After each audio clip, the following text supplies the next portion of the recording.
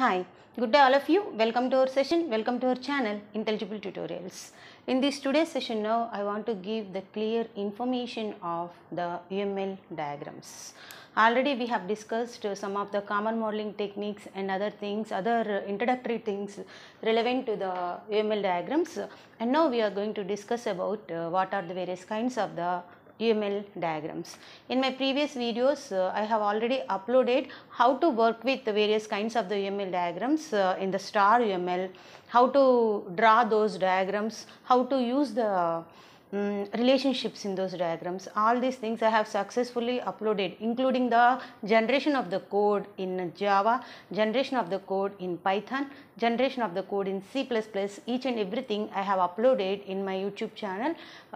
Please go through once in the UML lab sessions, the name of the playlist it is. Now we are going to discuss about the rest of the theoretical part of the UML. So that is nothing but what are the various kinds of the UML diagrams.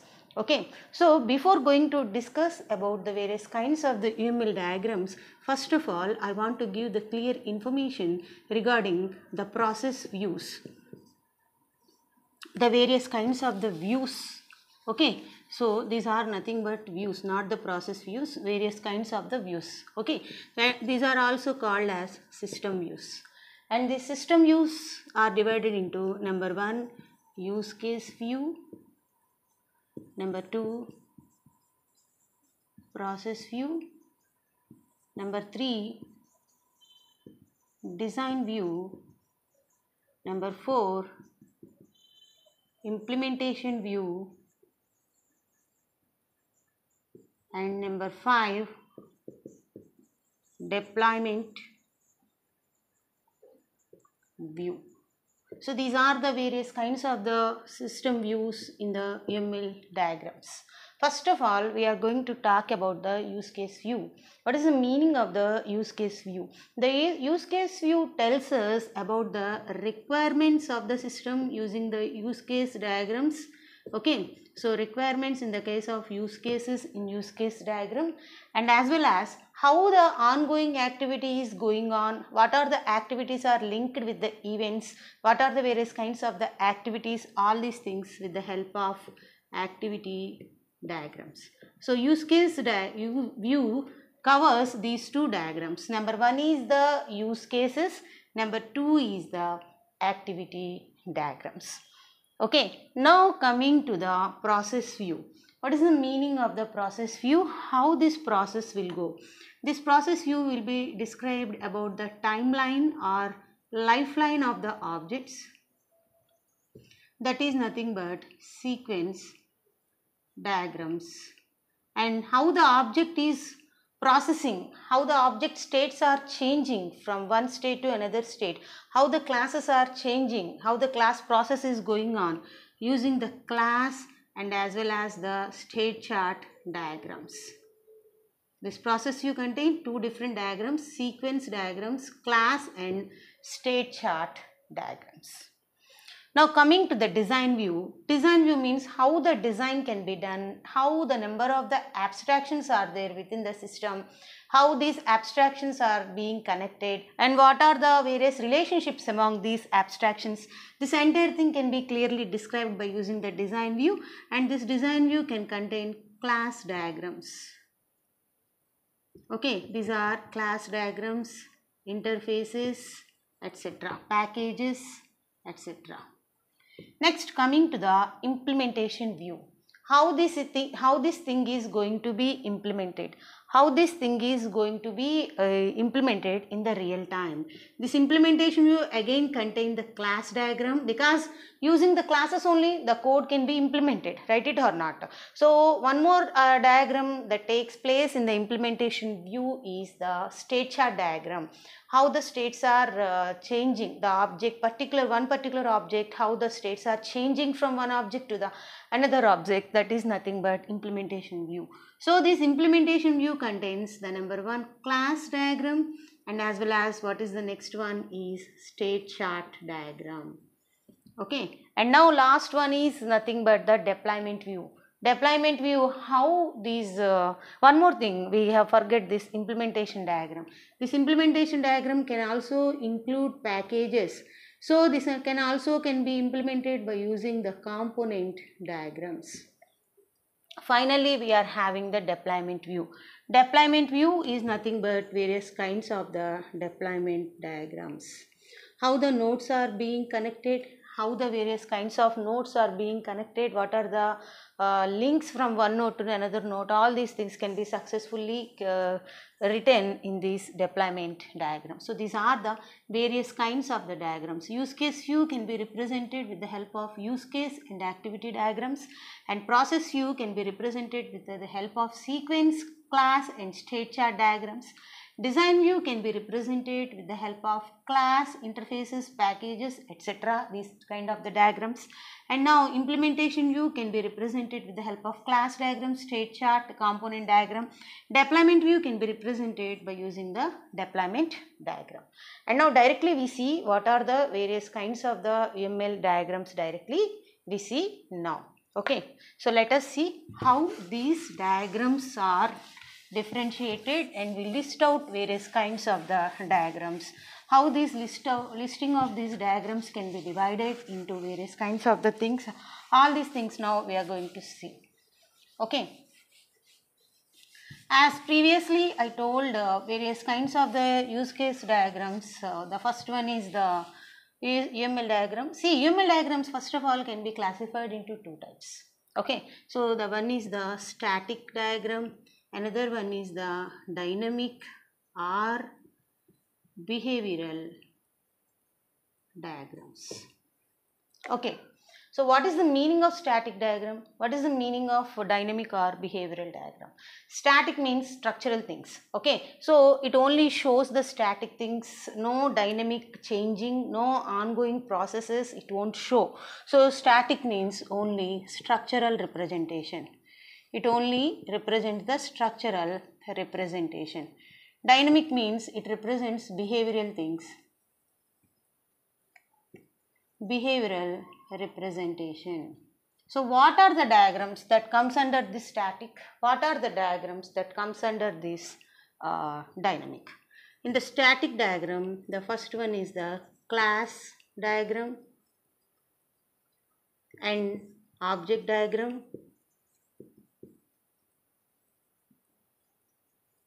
and component diagram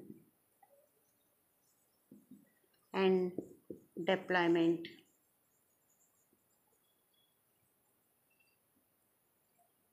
diagram. Whereas in the behavioral thing, how the things are changing in the behavioral, how the process is going to be changed. The first behavioral diagram is use case diagram. Next one is sequence. Total number of the diagrams are 9. Okay, so now here it is 4. Sequence diagram. 3. Collaboration diagram. 4. Activity. 5. State chart. Like this, we are having multiple number of the diagrams. This 4 plus 5 total is equal to 9 number of the UML diagrams we are having. Now we will discuss one after another how these diagrams can be represented. See, static and dynamic once again, and static diagrams, class diagram, object diagram, component diagram, deployment diagram. And now coming to the dynamic diagrams, use case, sequence, collaboration, activity, state chart. These are the various 9 kinds of the diagrams that we are having in UML. Okay, now we see how these diagrams can get represented.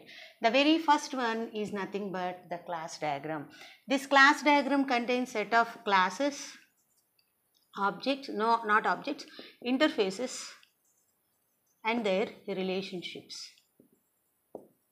Class diagram represents what are the various kinds of the abstractions in the class, how these abstractions are linked with another. Abstractions can be represented in the form of the classes. So how these classes can be represented?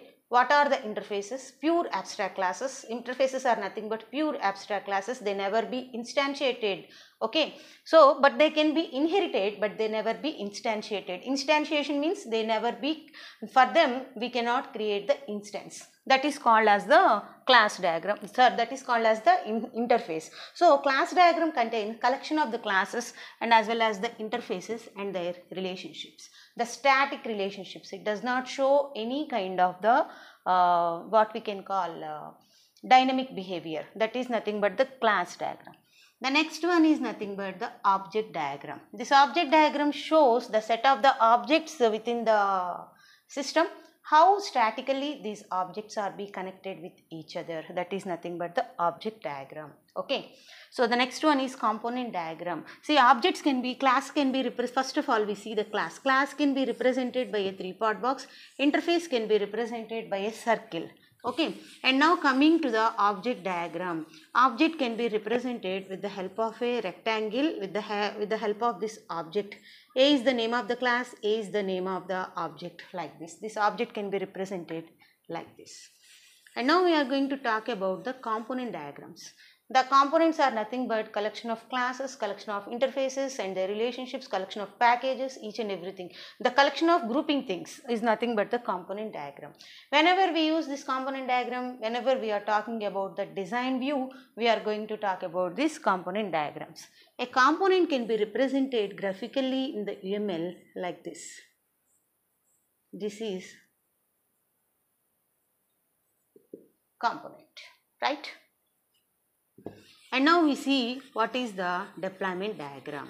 Deployment diagram is also some set of the static diagram like component diagram. Only the collection of the things the component diagram can contain does not show any kind of dynamic behavior.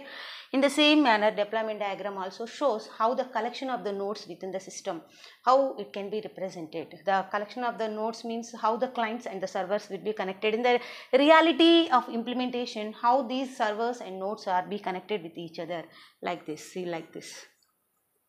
This is node 1. Node 1, node 2, how they are connected. This diagram is nothing but the example of the deployment diagram. So, like this, we are having the 4 different types of the static diagrams. Now, we are shifting to the dynamic diagrams. What is the purpose of these dynamic diagrams? How these dynamic diagrams can be represented? Unlike the static diagrams, the dynamic diagrams are the different one. They can have some process, ongoing process. They can have some set of views, collection of changing views, not the structural things they will represent. They will also represent, they will always represent the dynamic things. That is called as the dynamic diagram. Or behavioral. The behavioral is not static. The behavior of the system is also not static. It always changing. So that behavioral description can be represented with the help of the behavioral diagram. Behavioral diagrams or dynamic diagrams, both are same. Now we are going to discuss about the use case diagram. What is the meaning of the use case? Whenever we are having the requirements, see here one important thing you have to remember for this use case diagram. Okay, in the use case diagram, actually it is nothing but collection of use cases and actors and their relationships. Use cases can be represented like this. This is the use case, and actor will be represented like this. This is actors. So, collection of these use cases and collection of these actors, this use case diagram can contain. Okay. So, what is the important thing? Why it coming under the dynamic thing? Collection of use cases, collection of actors. Listen, see, in the use case diagram we are having, it is also called as one type of the requirements diagram. So, the requirements are not static throughout the designing of the system. Requirements may change till end of the system. In the middle itself, the client will come and give some more requirements, so that we have to change the entire use case diagram. So, that's why it always not be static. It comes under the dynamic, or it changes the behavior of the system. So, that's why we can change. We can say it is the use case diagram is one kind of the behavioral diagram or the dynamic diagram. The next one is sequence diagram. What is the meaning of the sequence diagram? Let's see. Each and every use case, the diagram what I have drawn for the use case is the collection of some set of the steps. This is use case. It contains some set of the steps. For example, I have taken login. Login contains what? Some set of the steps. So person enter into the system, user welcomes him, he give authentication like username and password, system verifies, and finally he got the confirmation. Like this, some set of the interchange of messages will be there from this end to that end.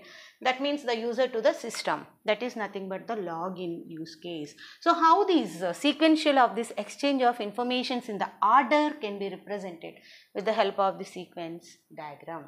Okay, so the dynamically exchanging of the information among the objects can be represented with the sequence diagram. So in the time manner, synchronization means what? Not dumping the messages from one place to the another place. We are sending the messages in the sequence order from source to the destination. Okay, so next one is the collaboration diagram. Collaboration diagram is also same, how the objects are connected, but not time ordering of the messages. The object A sends the messages, all are listed. Object B sends the messages, all are listed like this. For example, I will show these are the objects that are connected. This one is one object, this is another object. Object 1 sends messages 1, 2, 3. Object 2, this is object 1, sorry, object A, this is object B. It sends messages 4, 5, 6. Like this, the messages to that particular object which belongs to them is listed like this 1, 2, 3 and 4, 5, 6. Like that. That is the collaboration diagram. Okay. So collaboration diagram is also called as communication diagram in star UML. It is also called as communication diagram. The next one is nothing but the activity. What is the meaning of the activity? How the ongoing process is going on from top to bottom. What are the collection of activities? Okay, the long vowel activity. How these activities are going on, how this process is going on, how the events are going can be represented with the activity. It's a dynamic process. So that's why it comes under the dynamic diagram. In the previous case, sequence diagram is also one kind of dynamic diagram. The dynamically objects are exchanging the messages from one place to another place. Now the last one is state chart diagram. State chart diagram, this is nothing but this shape, state, the rounded rectangle, okay, state 1, state 2, and finally this one, like this. What is the state actually? State chart or state machine it is called as. What is the state? Object is static. For example, person A is the object. His physical details, his his remaining details won't change, like his name, his date of birth, the class where he is studying, the height, the weight. These are the 5 properties of the object. These 5 properties won't change. But what will change? The person's state is not static. That means he can be here sometimes in this room, sometimes he may be there in another room, sometimes he may be there in the college. Like that, the state will be changes from time to time. So which diagram can support these states of the objects from the starting of the lifetime of the object to the end of the lifetime of the object? That is nothing but the state chart diagram. A state machine is nothing but a collection of state charts. Whenever you want to represent multiple number of the states of the objects, definitely you go for state machines. So what is a state machine? A state machine is nothing but collection of state chart diagrams. So like that, these are the various kinds of the diagrams that we are going to represent in the UML. So these represents the dynamic behavior and these represent the static behavior. Static means once created never be changes, whereas dynamic, they throughout the lifetime they will changes. Like that, the UML supports 9 number of the diagrams based on the views. In the coming video, we talk about some more things relevant to the UML. So the thing what I request you is, if at all anybody didn't subscribe my channel, please subscribe my channel, and as well as please comment also what you want exactly. Is there any modifications are required, or is there any relevant subject you require? So please tell me in the comment section. Okay, so please subscribe my channel and watch all. Thank you one and all.